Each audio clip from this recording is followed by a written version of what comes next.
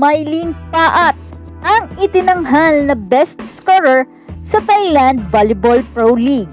Pero bago pa man ang lahat, sa mga hindi pa nakapag-subscribe, please subscribe and paki-spike na rin sa bell button para sa mga volleyball ganap.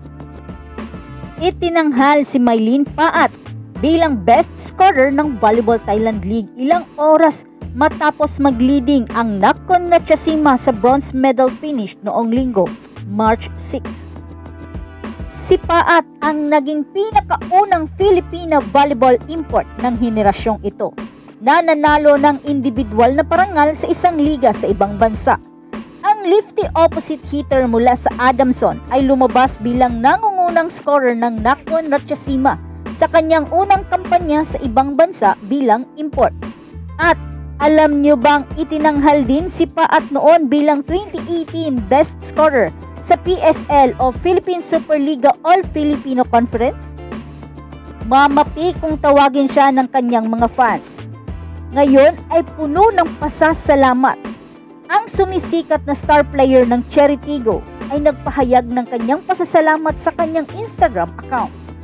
Napakabuti mo, Panginoon, saad ni Mylene sa kanyang IG account. Si Paat ay kabilang sa 2021 to 2022 season individual awardees sa pangunguna ng MVP at Best Outside Hitter na si Sasi Paporn na nanguna sa Diamond Food sa Volleyball Thailand League crown sa pamamagitan ng 3 set na panalo laban sa unbeaten Supreme Chunburi. Ang teammate ni Paat na si Chita Porn ay nanalo ng Best Middle Blocker kasama si Kaukalaya ng Diamond Food. Si Kanika naman ay nanalo ng isa pang Best Outside Hitter habang si Malika ng Supreme Chunburi ay nakakuha ng Best Opposite Spiker. Si Suraya ng Supreme Chunburi ang nanalo ng Best Setter, habang si Tikampor ng Diamond Food ay nakakuha ng Best Libero. Si Tanatcha ng Diamond Food ay Best Server ng Liga.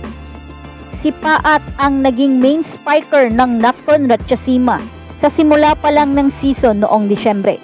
Nakasama niya ang kababayang si Dindin Santiago-Manabat sa ikalawang round habang tinapos ng kupunan ang eliminations sa ikatlong pwesto na may 6/6 record.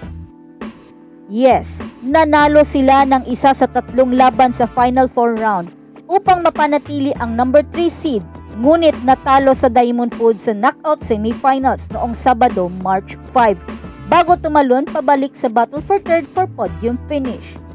At kasama rin ni Mylene ang nagniningning niyang kababayan na si Dindin Santiago-Manabat nang masungkit ng Nakhon Ratchasima ang bronze medal sa Volleyball Thailand League kontra Concain Star.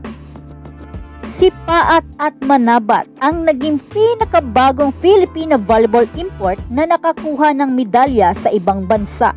Ang kanilang kasamahan sa Cheritigo na si Dindin Santiago ay bahagi ng Saitama team na pumangatlo sa 2019 to 2020 Japan V-League. Si Alaysa Valdez naman ay bahagi ng bronze finish ng 3BB Nakhon sa 2017 Thai Denmark Super League. The hard-hitting Filipina imports finished their Thai stint in time para sa title retention bid ng Cheritigo sa 2022 Premier Volleyball League Open Conference sa Paco Arena. So, that's it!